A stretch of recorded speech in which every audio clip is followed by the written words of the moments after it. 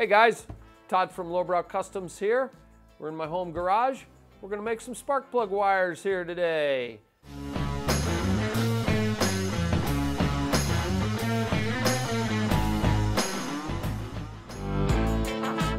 We've changed up our kits a little bit, and since the last time we did a video like this, we have also increased our spark plug cloth covered wire line to now include suppressor core, where we used to just have copper core.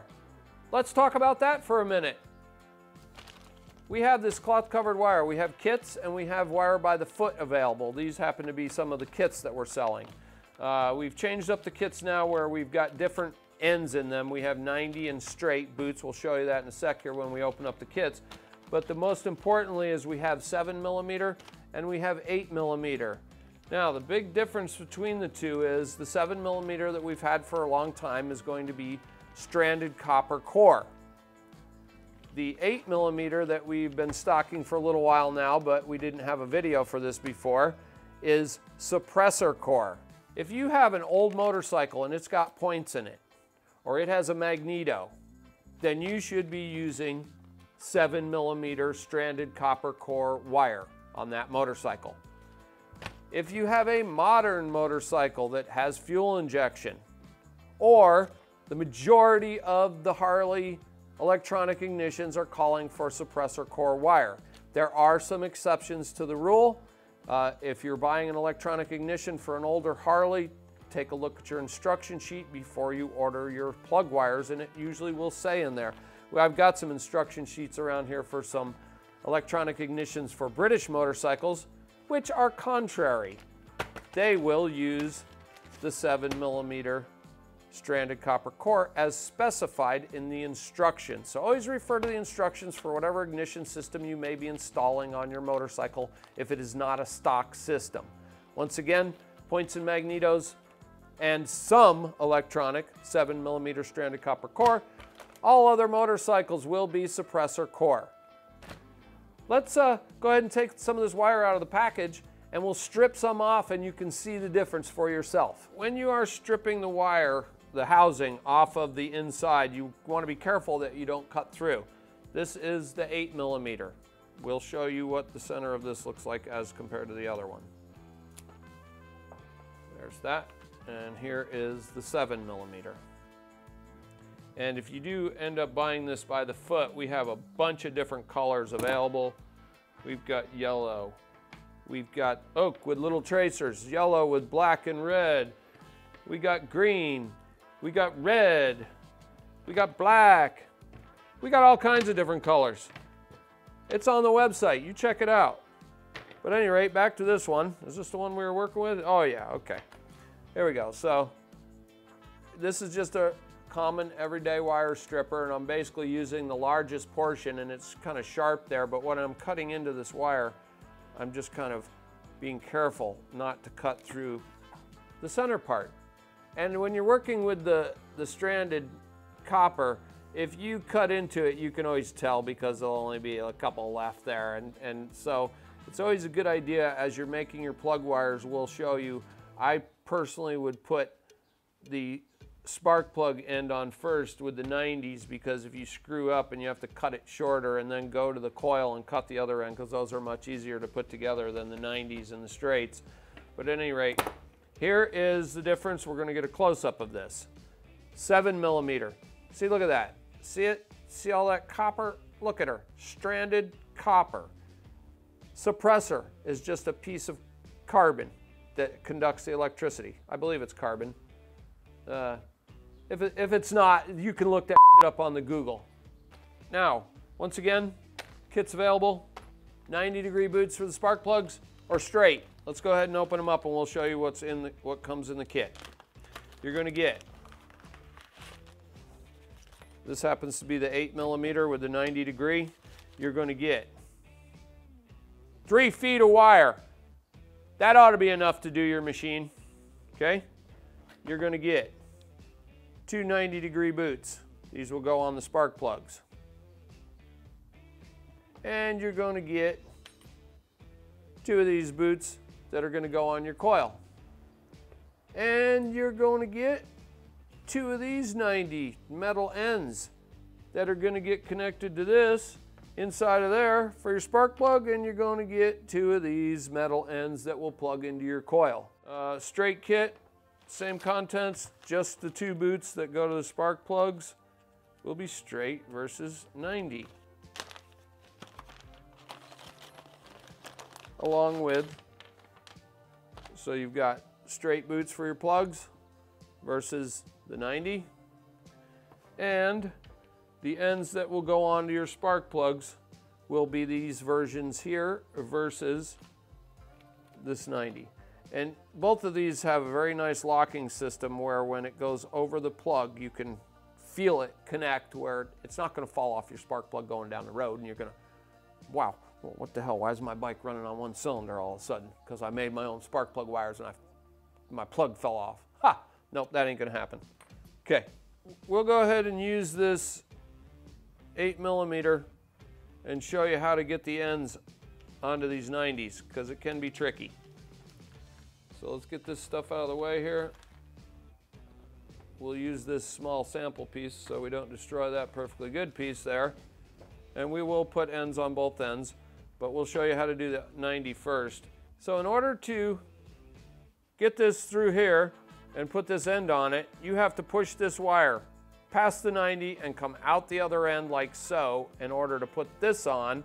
And then once we've crimped this on, we're going to pull it back into it so it ends up there with this inside it. Once again, not the easiest job in the world, but it is possible, it can be done. We will do it right now. A little bit of lubrication won't hurt anything. I don't have any WD around here because I just don't have any, so we're just going to use oh, I was trying for a tiny little bit of oil, but we got a bunch on there. And you know what? It really doesn't matter. We just need something to lubricate it. And you're going to start your wire into the boot. 8mm is going to be a little bit larger, and then you're going to see that the wire is down at the bottom there right now. You can see it in the bottom of this hole. Let's see if this works. We're going to grab it with these.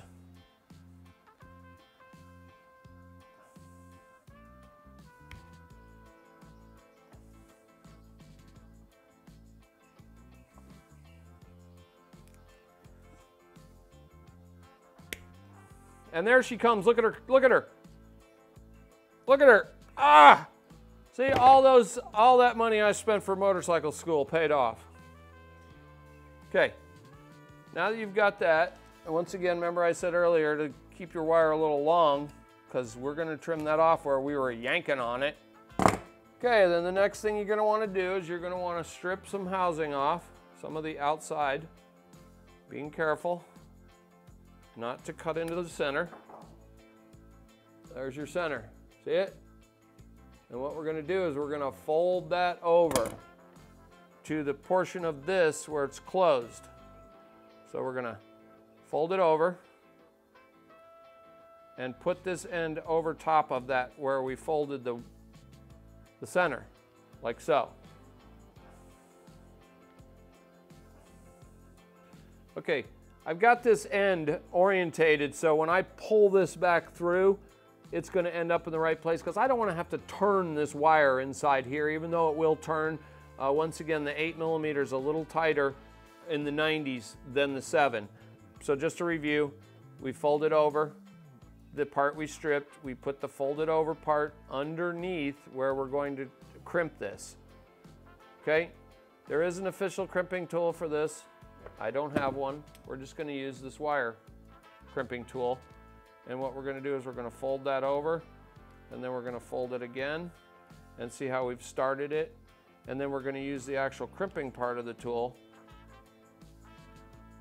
to kind of bend it onto the wire so that we're kind of forming it kind of like this. And then we'll see how well we did when we go to pull it through, because if we screwed up, it's going to pop off. It's going to come off. So once again, I'm trying to show how to do this with a common tool that you have in your garage because not everyone has the special tool that folds it over. Okay, so there she is. She's crimped on there. Let's give it one more whammy.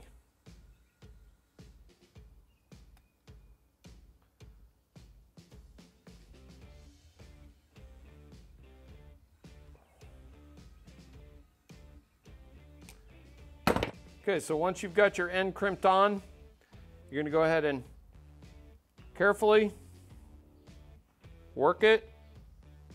And as you start getting, see how I'm twisting the wire and it's turning the end?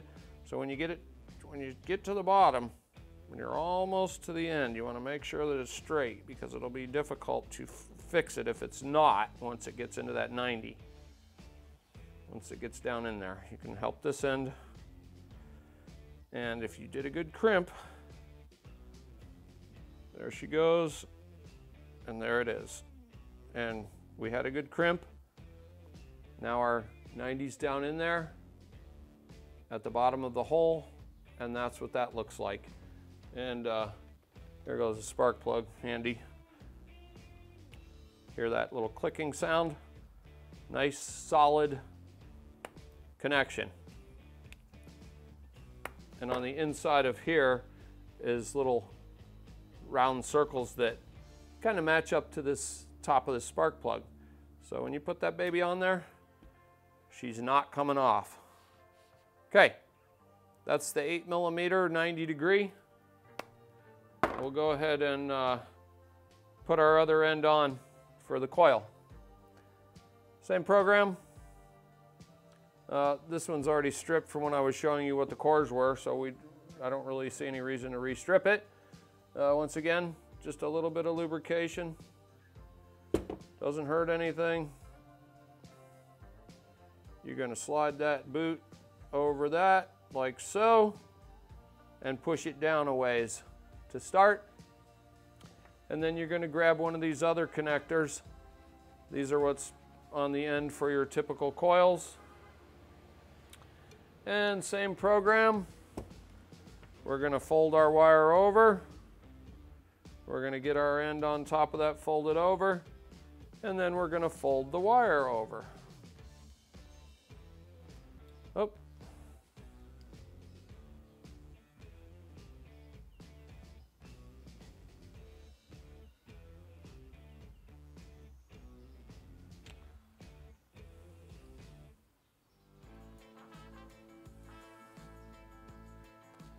If you have the special wrench or pliers for making these crimps, that's great. If you're going to make a lot of spark plug wires, if you have a shop and you're going to use these on a regular basis, it probably would behoove you to purchase. And there's that. Now you can leave this slid over until you plug this in. We'll grab a coil real quick and show you that. Here's a common coil that would be found on like a British bike. I don't work on very many Harleys in this garage. And that's going to plug in like so. You can feel it when it's plugged in. You can see how it's got that little spot right there where, there's metal inside the end of your coil.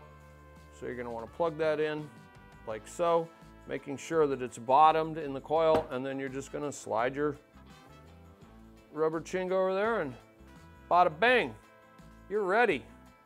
You're going to hook that baby up with some electricity, and you're going to put your spark plug in your engine, and you're just going to go boom and make some fire and go down the road. Okay, wait, let's get back to making plug wire, sorry. Okay, let's go ahead and do a 7mm and a straight spark plug boot. All right, one other thing I did forget to mention on the other one, but we'll do it now. If for some reason the end of your wire looks a little wonky, like that one's not straight, just trim a little bit off and make it straight, like so. Okay. You got to be extra careful stripping the stranded copper core with your tool. See how I'm just kind of working it? I'm just breaking through. I'm using the sharp part of the tool to break through this, and that's probably it. And there we go. And I did pull some off. Let's go again. Let's try again. See, that's why you want to keep it a little long. I did cut some off, so we'll go again. The whole object of this is to strip the housing off without damaging any of the center, and I did. You have to be super careful. I mean, if you catch like one, it's not going to make a huge difference, but if you've got a whole big bunch of them. Ah, that's better. Okay. And basically you can just twist it up. You know how you're twisting a wire before you put an end on it? That's not a bad idea on this either. So you've stripped some off, you've twisted it up, you're gonna bend it over against the side of the housing. And for the straight ones, we're gonna be using this one.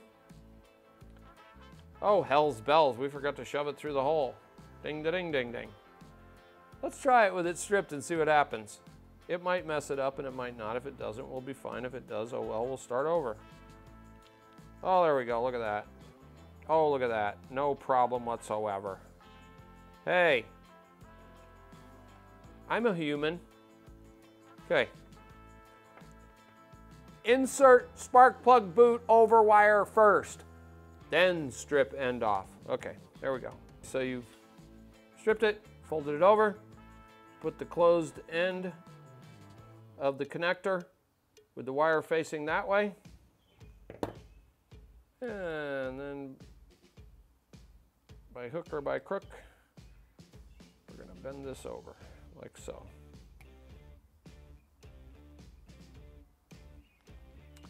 Okay, so I've got it pretty good there, but I'm going to give it an extra little tweak.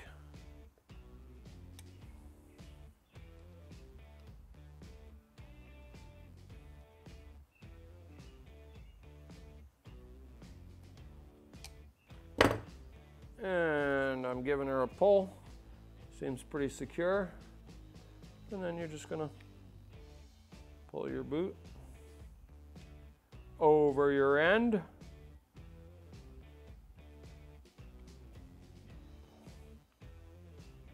Till it hits that portion there.